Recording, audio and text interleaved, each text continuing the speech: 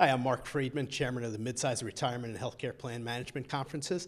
I have Joel Shapiro with me today, who is with 401k, 403b advisors. Today is St. Patty's Day. You may not be able to see it, but Joel is wearing some lovely shamrock socks. It's also March Madness. I've got my Jimmy V basketball tie on, so we're all set for this. Excellent. So, one of the things Joel and I have been discussing throughout the day, Joel was a keynote speaker for us here in San Francisco, is the whole area of automatic enrollment. It's been well documented how successful automatic enrollment has been in getting people, particularly new participants, into a plan.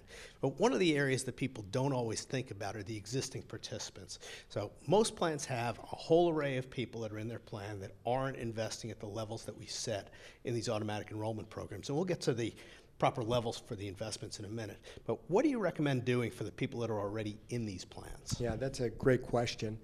When automatic enrollment was first introduced to the industry, there was a great appetite for the outcome, which was going to be increasing participation and getting deferral rates up and even better outcomes from an investment perspective. But as is typically the case with human nature, people like to get their toes wet before they jump in. And so we saw a lot of organizations that implemented automatic enrollment for new hires only. And the obvious question to those of us in the industry then just became, well, why would you treat your new employees any better than you would treat your old employees? Don't your old employees, your current employees, deserve the same protective treatment that automatic enrollment would provide? And so, by and large, we're very large proponents of automatic enrollment across the board for your current participants or current employees, whether they be enrolled or not, as well as your new. Because the fact of the matter is, even for those that are already in the plan, they might not be deferring at a high enough rate. And so if you've got people in the plan that are deferring at 2% or 3%, and you're going to set your automatic enrollment at 5 or 6%, it's a great opportunity to roll everybody up to a more appropriate deferral rate. And one of the things a lot of plan sponsors haven't realized is that this notion of people having to opt out, which is the core of automatic enrollment, used to be that you had to opt into the retirement plan. Now you're automatically in it unless you opt out. That same thing can be done on a re-enrollment for your existing employees. You can go in and say to all the employees, you're not participating, you're automatically participating unless you tell us otherwise. You're not participating at a high enough level that's the same as our automatic enrollment percentages. You now are unless you tell us that you're not, correct? Yeah, that's absolutely true. And that also carries over into the investment side of the equation as well. Most participants don't have the investment savvy to be properly diversified. And so here's an opportunity for you. If you're going to reset their elections, why not reset all of their elections, including their investment election? It's a great opportunity for you to more fully leverage your QDIA, your qualified default investment alternative, which should be a pre-diversified fund, like a target date fund or a risk-based model, something along those lines. You can do that with your current participants as well. You erase their deferral percentage election, you erase their current investment election, you get them in at a more appropriate deferral rate and in a better diversified portfolio, and these participants are light years ahead of where they were just prior.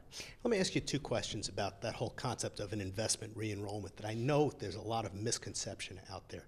The first one is that you don't have to do an investment re-enrollment coupled with an automatic enrollment or any other thing. You can just do an investment re-enrollment by itself, can you not? Yeah, absolutely. And I think that you're right. I think a lot of people have a misperception about the fact that that has to be coupled with a full automatic re-enrollment. And the fact of the matter is, as long as you give participants the ability to opt out of and or choose their own investment options, you can wipe out all of their investment elections without doing a full complete re-enrollment and just reestablish the QDIA with them. And that's a great way, again, if the QDIA didn't exist when those participants first got in the plan, to get them in a better diversified portfolio moving forward.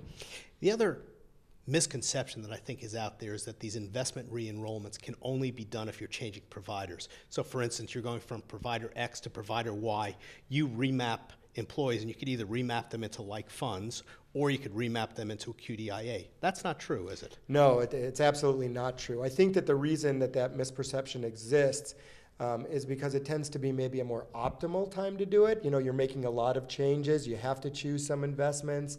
There's going to be some default opportunity, so people take that as an opportunity to do so, but it's not limited to that scenario. You can certainly do it with your current incumbent provider. Right. I'm going to ask you another question that I know you're very passionate about, and that's the base rate and automatic escalation that should be set in retirement plans. The by far highest combination that you see is a 6% match on a 3%, a 3% match on a 6% employee contribution, 50% on the dollar for your first 6%. That's too low. Most experts say you need 12 to 15% over the course of your career going into a retirement plan.